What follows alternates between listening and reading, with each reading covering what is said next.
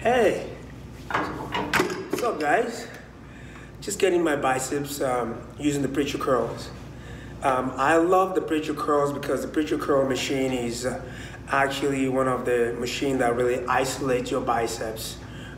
So you don't really have to use all your synergistic muscles to stabilize because it's already been stabilized for you.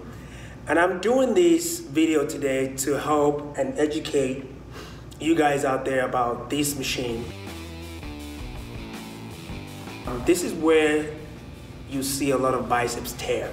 People just blow up their biceps using this machine because they're not using this machine the proper way. It's either they're putting too much load, not maintaining the angles, the tempo is too fast.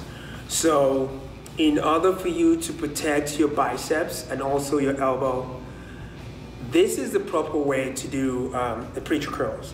First of all, weight on the belt, weight on the load. Make sure you don't use too much weight because at the end of the day, it's how much contraction you activate in the muscle that builds the muscle, not how much weight you're really moving, even though you need some weight to help activate the muscle. But be really careful, especially with this machine. The first mistake I see that a lot of people do is when they're about to pick up the handle from this position, they'll lock their elbows and they try to pull from this position.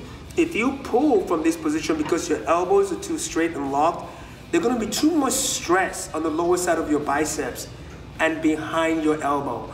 So this can really cause a lot of stress and can actually tear your biceps tendon from the bottom. So the first thing you wanna do is lean over, bend your elbows first. Bend your elbows and just sit back down. So my elbow now is slightly bent, so it's not straight. And when you curl, make sure you curl really slow. And when you come down, do not extend your elbows all the way down. You keep your elbows bent right about here, and then you curl back from your biceps, squeeze at the top, come down really slow, and stop right about there. So by stopping there, you're really protecting and maintaining muscle activation. You're protecting your elbows and your biceps and also maintaining muscle activation and muscle tension in the muscle. You squeeze right there and come down slow.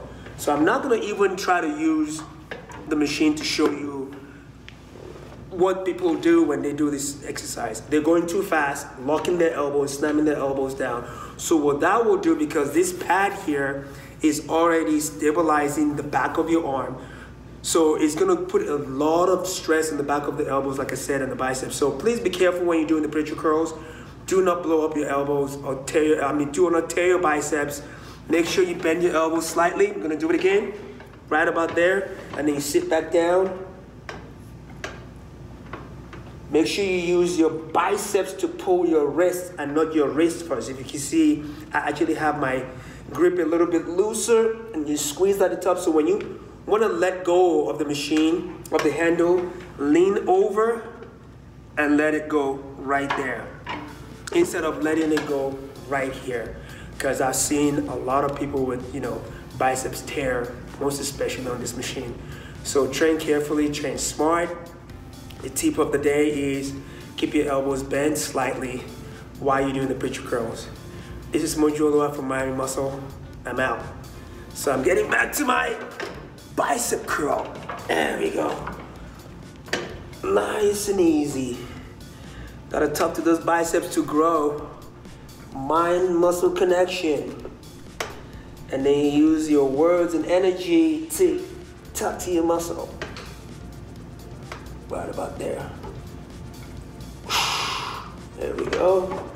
Set it down.